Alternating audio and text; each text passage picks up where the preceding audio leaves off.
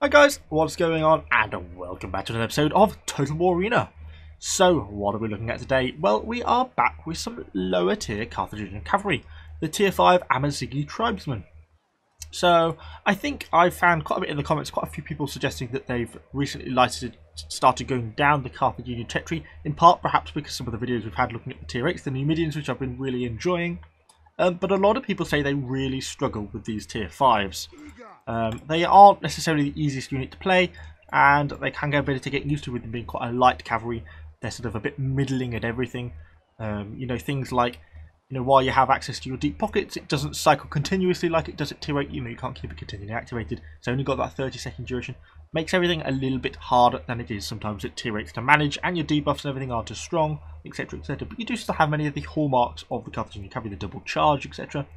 They're pretty good base movement speed, 8.8, something like that, which is pretty nice. Combined with the fact you get that really quick cooldown charge, it means you can cycle yourself across the battlefield pretty quickly. So yeah, that's kind of how I feel about them. Stats wise, they do well in charge impact.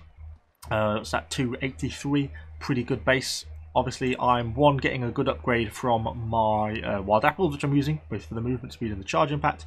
And I don't know if we get any movement speed. We do get a bit of extra movement speed from the tunic.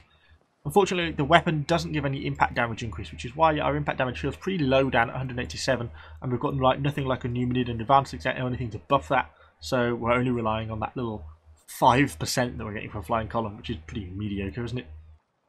2 shields to pick from. You're basically sacrificing a bit of missile block chance and 1 melee defense for more shield armor. I'm not sure if it's worth it or not, to be honest. Oh, it looks cooler, doesn't it? Because it's bright red. So that's enough reason to take it. So we'll go for it because it looks cool. And that's really all there is to say about these guys. I just wanted to hop into a game and showcase these guys a little bit more and how they can be quite an effective cavalry. They still perform that sort of anti-cav role that some of the higher tier stuff does. They just aren't very forgiving. So yeah, let's hop into a few games and see if we can cause a bit of trouble with them. So we have just loaded into the battle marathon. We are top tier, so if I can actually get a spot that I want, then hopefully we should be able to have a decent game. Looking at the team comps, we have got 1, 2, 3 cavalry on our team, if you include us, so it's almost certainly that there are going to be at least a couple of enemy cavalry units on the enemy team. So that's really what I want to be targeting. I'm going to be a bit careful about what we target. We need to be winning those charges, not blobbing up and sort of surrounding these units, getting our debuffs on. If we can isolate any units on their own, then we can really kill them because our debuffs are sufficiently effective along with our buffs that we can pretty well overwhelm them. So, I'm just going to get moving up with everyone for the start. I think, no, I've changed my mind. I'm just going to take 1 unit. With a little charge to get a little bit of ground. And I'll leave these 2 units just at the back for the start, and I'll scout ahead with this one. Although it looks, to be honest, like our infantry are pushing pretty hard across the centre, so it's not that much of a problem for us. It's surprising that after having like a 9-second cooldown, how slower such a cooldown as this feels.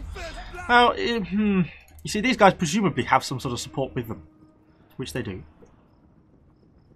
Could it be possible to outplay them, though? Stay tight. We're going in. Yeah, we'll avoid those dogs. Oh, we're going to take some nasty slinger shots though. Let's try and have a bit of an avoidance. We didn't take too much damage there. That's friendly cavalry. Okay. I was a bit rash because we know that those slingers realistically had to have some sort of support with them. The odds of them being there on their own would have been a bit rash. But then that's the benefit of having just 1 unit in your control at a time. It means I can make these sort of decisions and make these plays without feeling too bad if I make a mistake. Only a little bit. No, there we go. A little bit of a javelin toss. Oh, watch out for the enemy archers. And the enemy javelin toss. Oh, that was a real painful return. I'm getting hit by all those archers now. We've got to try and dodge some of this and get out. Jeez, okay. It's tough when the enemy has so much range to make use of your javelins, because obviously you feel like as soon as you stop to throw a javelin, you become vulnerable to the enemy range, and they hit you harder than you hit them. It's kind of the risk of it, as you see there. So not exactly the promising start I had hoped. It looks like all our archers are in full retreat. We can see those slingers shooting again. We don't know if they've got any more support with them this time. Let's go and have a little gander just to see. It'd be funny if they didn't. They have got a falconsman with them though, you see. Oh, we'll risk it for a chocolate biscuit. There's their falconsman. I'm going to try and double tap them. They're going to charge like that. Get round, get round, get round, get round. A bad charge. Yeah, not a great charge there. I'm going to debuff the Falconmen to make them less effective, and then just try and get as much damage in on the slingers as can before we get killed, because we're going to go down pretty quickly now, particularly with all the missile fire that's coming in and the damage that these Falconmen are going to put into me.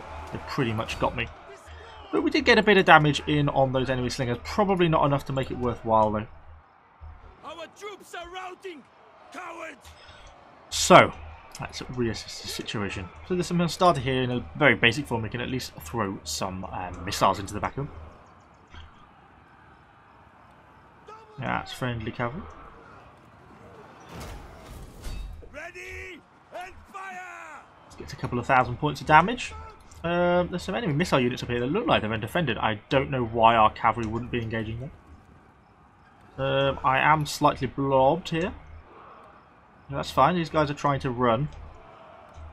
I might go for a long charge, to be honest, rather than our flying column, because we're going to hit them all in a nice long charge. Perfect. Just what we wanted.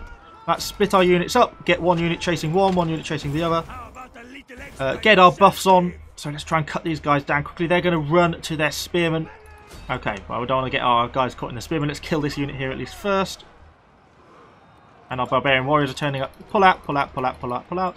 That's them dead. Let's see what these spearmen are going to do, if they're going to make an error here, or if they're going to go for those barbarians. No, they're going to go for me. If those barbarians could go around the back of them, that would be a nice opportunity if they wanted to do that. No, they're just going to burn them. Okay. Well, they're going to do what they're going to do. These celeries here look like they're AFK. Maybe, maybe, maybe, maybe. Last minute charge. Nice. Not amazing damage, to be honest. But we can at least get a debuff on. Let's pull this unit round. Pull this unit round. See if we can get rear flank.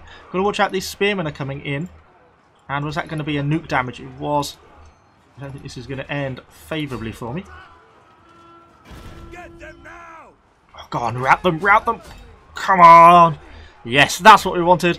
Okay, he just wasn't paying attention. We've got to watch out for these spearmen, though. Okay, let's get out of here. Well, I say we'll get out of here. Just sneaky little javelin throw. Ooh, more spearmen. Blobbing up. Okay, let's get ourselves out. Well, okay, we're up to 2,000 aggression. We're not doing too badly. We definitely made some mistakes at the start against those slingers. We got a little bit cocky and took too many losses there. But, oh, this Celere's angry with us now. He wants revenge for his dead unit. So, we know there's some more enemy archers around. You can see them here. And those slingers are still kicking around as well. So as I was saying, we know there's some more enemy archers around. We just don't know where they are. So we're going to have to double do this. We'll win that charge. And obviously win this charge against the archers. Let's debuff one of these Celeres. So the reason I've done that is I know these guys are going to fight me. There's nothing I can do about that. And I'm almost certainly going to lose this engagement. I know that. Nothing I can do about that. So I would rather get the kills on these archers. It's certainly going to kill sort of a significant risk to our team by killing these archers. And it gives me, obviously, a lot of points as well, which is always a benefit. So I picked one unit to engage these guys before they came for me. Basically, in a nutshell. Obviously, we're now going to get charged again ourselves. Oops, I've made a mistake there. Off the wrong units. Looks like those enemy spearmen are still around. Have we got our debuff yet back yet? No, we haven't. We've still got to fight these Romans as well, which is hard. And we're getting enemy slingers, I think, coming in. Probably the end for us, but it gave us some really good opportunities to get damage in. We might actually finish off these Romans with a bit of luck. How's the other unit doing? Not so well. Stay tight. We're going in. It's keeping up the fighting. This unit is just hang on. You see, so when you say that these units aren't tough, these are fighting now equivalent to Roman cavalry, the heaviest cavalry sort of in the game at this tier. And really, we're doing fairly well. Looks like we're finally getting a bit of reinforcements in terms of the Greeks. I'd rather they charge those guys. Which they do. And that's going to give me my opportunity to get out with that unit. And the friendly infantry are turning up now. Going to keep a few people left alive. Hasdrubal's actually come out of this intact, which is one thing. We'll race over here, see if we can just help finish off some of these Celeres. Certainly won't let them escape, but it looks like we're going to cap out actually anyway. And there we go. Victory! So yeah, how do these guys play? I think they play quite nicely. I like the mobility at this tier, the fact that you can bar Greek cavalry. You obviously do not be charging Greek cavalry head on. You need to bait out their charge before you do that. But anything else, pretty much you can guarantee to win because you've got the much higher charge impact. The only thing you need to be careful of is the fact that if you're using your flying column, then you've only got a 2-second duration, so you don't want to activate it too early because otherwise you'll just drop out of charge as they hit you, and then of course you'll lose the charge. So got to be a bit careful, but all in all, these guys perform really well. Always was a big fan of them at the time. I find them generally quite easy to play. Because of this tier as well, archers tend not to be so well protected, tend to be more milling around in the middle of nowhere, which kind of makes them a prime candidate to hunt down and kill. And yeah, I think that's for that they work pretty perfectly. So hopefully you have enjoyed this little bit of a sort of summary on what these guys are like. Hopefully maybe even a little bit helpful, which so very rarely my videos probably are. Yeah, I really enjoy these guys. I think they're a great little tier 5 cavalry. I think they give you much more option than almost any other cavalry out there. You know, the barbarians, well, the barbarians at tier 5 are pretty great actually as well because they get the speed and they're hard hitting. But traditionally the barbarian cavalry is a real full skirmisher type cavalry where as you get up the higher tiers you'll experience this more and more, where they're really bad in prolonged fights, but they get all that movement speed which enables them to really exploit opportunities. Well, these guys, they get a little bit less movement speed, but you know, with the buffs and debuffs that they get, with Hasdrubal, you know, the fact that you're not getting 40% at this tier, but you know, you're getting that quite increased to melee defense and melee attack, makes you hit a little bit harder and a bit more stronger, and the fact that you can debuff the enemy so much, particularly that 40% melee attack, makes it quite hard for them to land hits on you, particularly when you combine with the fact that you're increasing your melee defense as well, which is reducing the chance of the enemy landing hits.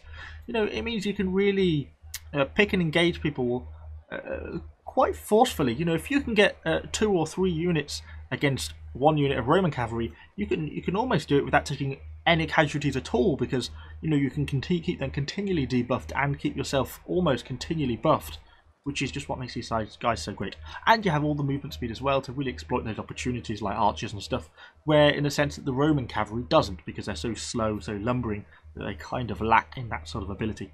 Not to mention the fact as well that these guys do much better on things like weapon damage and stuff than the equivalent tier Romans, and I just think they're a little bit nicer to play all in all. So yeah, I highly recommend these as a tier 5 cavalry.